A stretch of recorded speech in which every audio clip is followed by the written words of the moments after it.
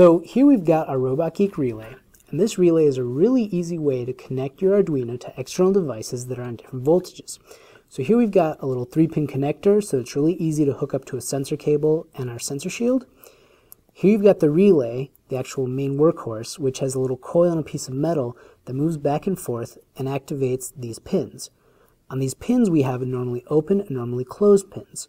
So for the normally open, the pins are open and they deactivate the device. Whenever you turn on the relay, they activate the device. The normally closed is just the opposite. Normally your pins are closed, and then whenever you activate your relay, it opens the pins. That way your device gets deactivated. It's even got a nice LED, so it's really easy to see when your relay is on and when it's off. You can use a relay to control all sorts of devices, lights, buzzers, motors.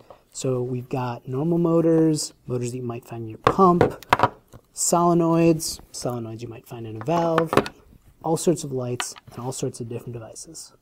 For this demo, we're going to control a basic gear motor. Now, normally with a gear motor, you would take your battery and connect it directly to the leads.